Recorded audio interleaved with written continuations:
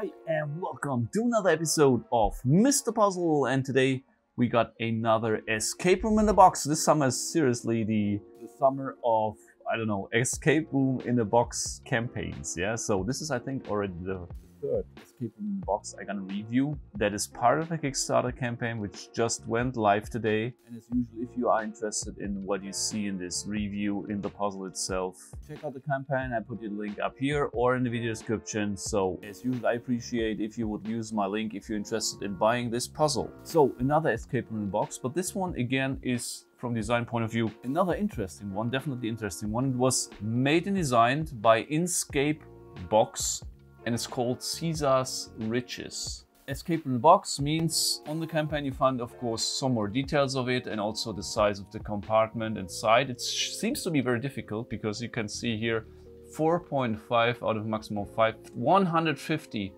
to 210 minutes solving time. So what I really like is the boxing, because it's quite a high quality box with a magnet here inside that keeps it closed. Also inside, I mean, there actually can happen nothing to the puzzle because it's quite well protected here from getting damaged. So when I take this thing out, this is what it looks like. Okay, so as I said, quite an interesting design concept. It's made out of laser cut wood, 4 different sides, a lot of code stuff. Yeah, so not sure how many of these puzzles are mechanical puzzles or really like deciphering puzzles.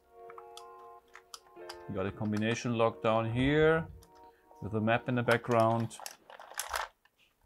Some stuff here. There are always these lines here, not sure what they are about. These patterns. This might be the compartment here.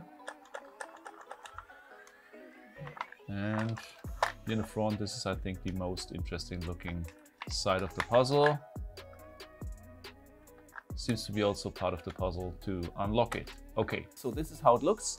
And yeah, that's it pretty much for the introduction. And after spoiler break, you're gonna see my first attempt trying to solve this escape room in a box and find Cesars Riches. Okay, here we go. So 210, up to 210 minutes solving time. This is quite a lot. Here's the start marking, which is a good thing, I think, because usually it's sometimes hard to find on these puzzles where to start. And I think I know this type of puzzle up here. Okay, I fiddled for it for like, I don't know, 10 minutes, got nowhere, but I was able to bring it back into the initial condition in a different configuration. So the logo down here is not visible anymore, but I think it doesn't matter in regards to the solving process. So I will just give it another try and let's see if I can make it this time.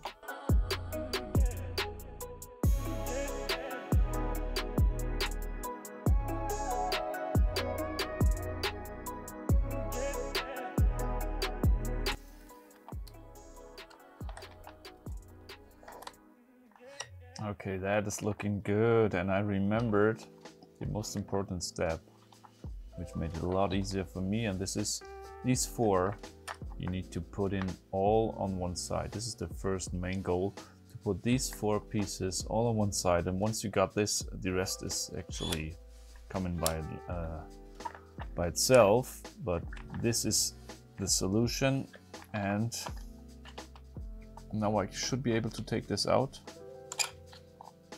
Yes, and it gives me a hint, I guess, saying BDA. One thing that's not too good, I think, is that you can't just reset this. You need to make all the moves in reverse to reset it. However, let's continue. BDA. So here's a C. Is there a BDA on here?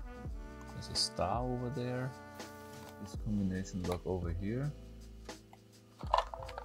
C, B, D, A, B. Ah, okay, so BDA. B, A, D. Come on, this must be right. Don't do this to me. Like this. Again. B, D, it's kind of difficult to see. A, BDA. Here we go, BDA! Sword outside of the box. Oh, and this already the solution? No. I think there's another thing over here locked. Okay, so this was not the hidden compartment, I guess. But why do those things come out of the puzzle? Maybe you can find anything else. Here is something in addition. Oh, a tool.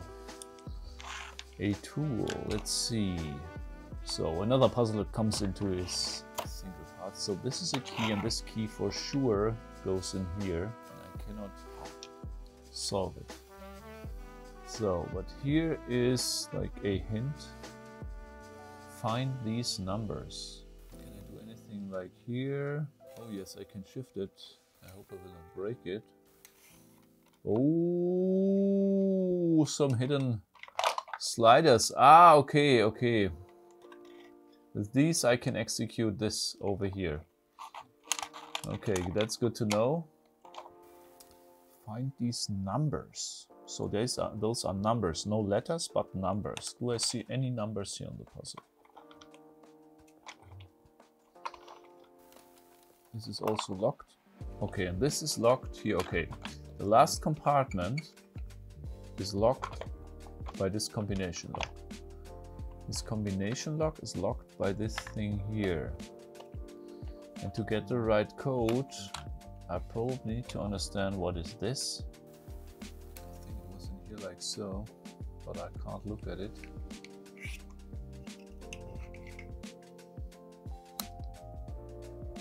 Maybe like so. Oh! Oh! I think I found it. You see this? This says number 1. This says number 2. So if I cover it, number 3, number 4, number 5. But I think this is like, it's not meant to be like this, but I can also do it with my finger. Number 4, number 5, 6, 7, 8. So it's number 7 and 8. Where can I set numbers? On here. Here. Number 7 and number 8. No, sorry, number 6. Number 6 and number 8. Let's see if this works out. Yeah! Whoa! Okay, oh, that was a good one. Okay, so this was locked with this key. Oh my gosh. What is, okay, number 1, 2, 3, 4. I'm pretty sure this has something to do here with those numbers, with those letters. 1, 2, 3, 4 means probably like the combination over here, 1, 2, 3, 4. But what side do I need to use it? How does this make sense? Okay, there's a star here. Maybe the star is like a reference point here. So when I put this like so on the star, tricky, definitely tricky one. Let's call this side number 1, side number 2. So we got for the number 2. If I put it on the star, yeah, by the way. Okay, on the number 2, I cannot even put it there. Maybe like so. Doesn't really fit over here. But here it does. Put this back in because there are 2 more letters on here. H and R. So, and if I put it on the star, like so, then I got here the R, right? C-I-R-A-O-N-C-H.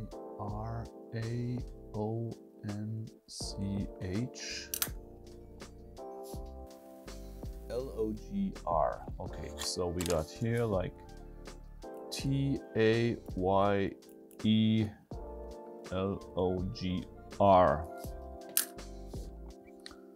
And how could this help me now? Let me check. I'm pretty sure this should give us these combination for this. So what do we got here? We got some, I don't know, some guy. Guy is probably not the right one. We got a horse. Okay, so this one I don't know. We got a horse. A harp or a... I don't know the English word. Let me just check it. A lute. A lute. And we got I don't know. An arch. Okay. So let's see the coin. The coin. Here is a coin. So we got like coin here. Arch. So we got a coin and we got an arch. Wow. This turns out to be right, I think. I can't believe it. So we got coin out, arch out. Oh, there must be more. Did I skip one? This strange guy. Helmet. No. Horse. No. None of these words. So for the first ones I did it right. For the second ones, obviously not. E-I-U. Oh, it's an E. No, it's an F. F-I-U. F-I-U. I found a mistake. This is not called harp or lute. This is called in English lyre. Lyre or lyre. I'm not sure. I only know the German word and I translated it wrong. So this is the correct one.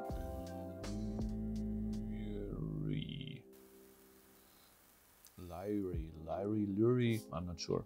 Okay. But it is this, and then remains T-A-O-G. T-A-O-G. Let's set the ones I have. Maybe I can just guess the last one. Okay. So number 1, the first letter from the upper right is a T. Number 2, L. L for lyre. Lyre. So let's set here on the number 2 the instrument. Number 3 was the C. And the C is a coin. Number 4 is a arch. Oh yes, this fits so well. This can be correct actually. Arch. But the number 1 I have no idea, to be honest. Taok. Let's try it one by one. I think there are no duplicates, so let's try it with the... Oh, this moved. Oh yes! Woo! Wow! Oh, this was a hard one. This was a hard one.